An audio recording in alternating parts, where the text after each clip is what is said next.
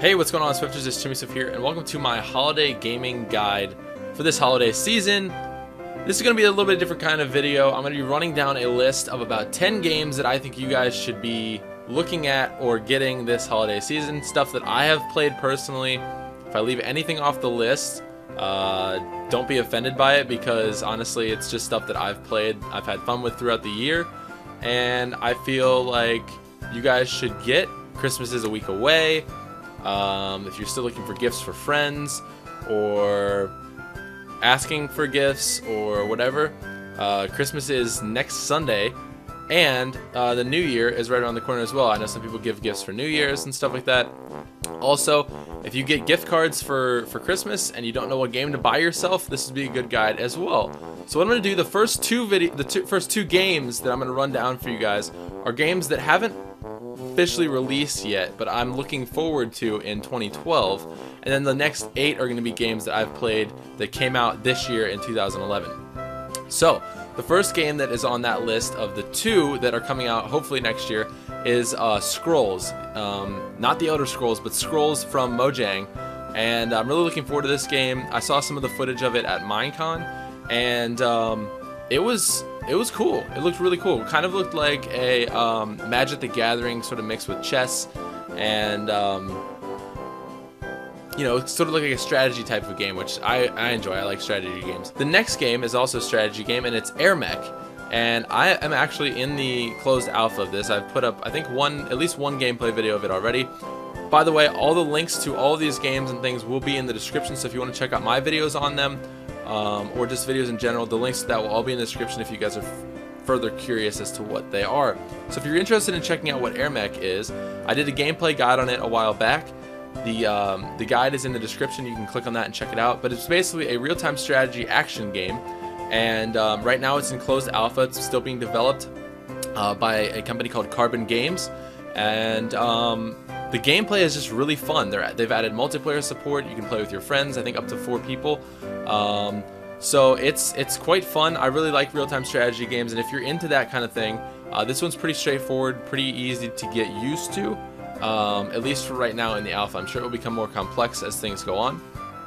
But that is Air Mech. Now, on to the top 10 games that I've played this year. Most of them I've recorded. I think I'm looking at the list right now. I think all of them I've recorded except for one game, and I'll sort of explain why in a minute. Number 8 is Terraria. Terraria came out in May of this year, and it hit big. It was a big hit. It still is. 1.1 just came out for that. If you guys are interested in a side-scrolling, digging, exploring, adventuring, boss fighting kind of game, Terraria is your game. It's on Steam. It's available for, I'm not sure the price of it right now, but go check it out on Steam. The link to my Let's Play and Let's Play with Friends will be in the description below if you want to check that game out. Number 7 is a game called From Dust. I did a full Let's Play of this game. It is a sort of strategy-like game. You play as God, or the Breath, as it's called in the game, and you have to lead your tribalmen to an end goal. And there's little tribe guys, and there's you know, you have to pick up water and move that. You have to pick up dust and move that, and create rock and keep them from being burned by lava. And there's about 18 really intensive hard levels and a bunch of challenge levels as well after you beat the game. There's a little storyline that goes along with it as well. It's a lot of fun. I had so much fun doing that game. It was really, really cool, so make sure you guys check that out. Number 6 is Uncharted 3, and I have not done a Let's Play on this, and that is for one reason only.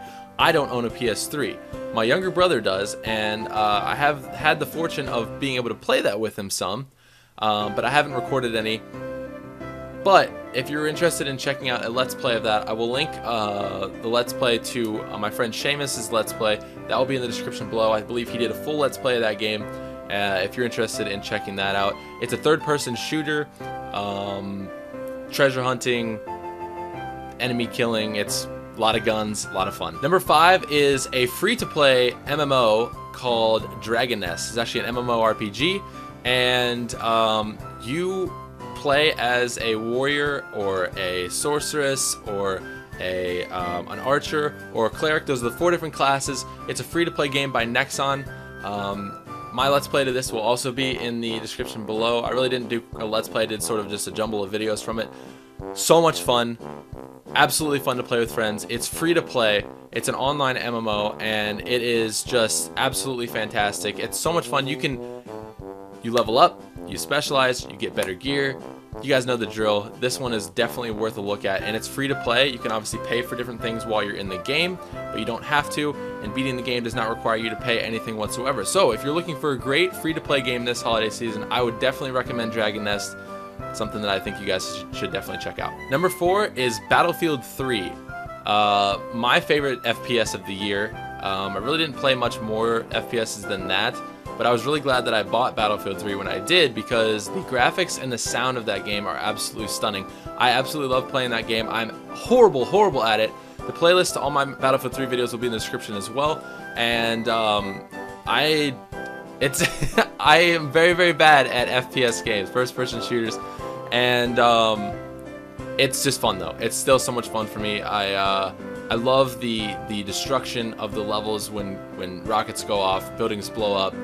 It's very real feeling, and also there are vehicles enabled as well, as all the Battlefield games are. There are a lot of vehicles that you can fly, you can drive, things like that. It's a lot of fun, and I definitely recommend you guys checking it out. Number 3 is Sonic Generations. I have had so much fun with this game over the past month and a half. It came out on November 4th. I still have one video left to put out from it. Don't worry guys, it's coming, I promise.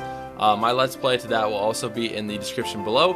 And basically what it is Sonic Old meets Sonic New, and you both play as classic and modern Sonic through different levels, and you have to basically beat each level in both classic and modern. So they've sort of incorporated levels from the past Sonic games together and sort of mixed it into one game. It's a tribute. It's I think is a 25-year tribute to Sonic, or 20-year tribute to Sonic, the whole Sonic franchise. So make sure you guys check that out this holiday season. Number 2 is a game we've all come to know and love, and that is Minecraft. I put this at number 2, and I'll explain why in just a second. But this is a game everybody should own. I think all of you guys that are watching this, you probably do. If you don't have Minecraft, I definitely recommend you asking for it this holiday season. It's an indie game that came on the scene about I think last year at some point. It's been out since 2009 in like alpha, and it's been developed over the course of the last year and a half. It's taken the internet by storm. It's taken everybody by storm. You're in a free world. You can do whatever you want. There are blocks all around you. There's dirt, there's sand, there's snow, there's water, there's monsters, there's this guy, the creeper, and it is just an all-around fun game. It's so much fun to play with friends. You can do whatever you want in that game. You can basically mine away any single block in the game. You can build whatever you want with any block in the game. You can craft things. You can fight things. It is a absolute free world, and that's why we love it. So go check out Minecraft. My Let's Play to my most popular series, the Minecraft Files, will be linked in the description as well. Of course, in there I teach you how to build different things and just have fun in the game. And yeah, go check it out. And number 1, last but not least, is The Elder Scrolls V Skyrim. Now I put this at number 1 because I think this is the top game of 2011. It was rated Game of the Year. I am rating it Game of the Year as well. In my personal opinion, I've had so much fun with this game. I've put in about, I think, 80 hours of the game so far. I still haven't beaten the main storyline quest yet. I'm still working on that. I'm still doing videos on that. So if you guys want to check out my Let's Play so far, you can. The link will be in the description as well. And Skyrim is... I don't really know what to say about it other than it's an RPG. You really can't get any more RPG than this game is. There are quests, thousands and thousands of quests. There are thousands of gameplay hours. It's just absolutely amazing. You can do a lot of stuff in that game. I don't feel there really are that many limitations. So anyways, if you guys want to check out my Let's Play, I don't really know what more to say about The Elder Scrolls V Skyrim other than it is the Game of the Year, and you should check it out for that reason. Anyways, you guys, thank you so much for watching this. I hope you've enjoyed my very first holiday gaming guide for you guys. Hope you guys have a wonderful holiday season and a wonderful Christmas, which is actually a week from today. Hope you guys have a very happy New Year, and hopefully you guys are also looking forward to more videos coming out from me throughout the course of the holidays and into the new year as well. I'm really looking forward to it. But thank you guys so much for watching this. If you have not subscribed yet, please do so, and I will talk to you later. Peace.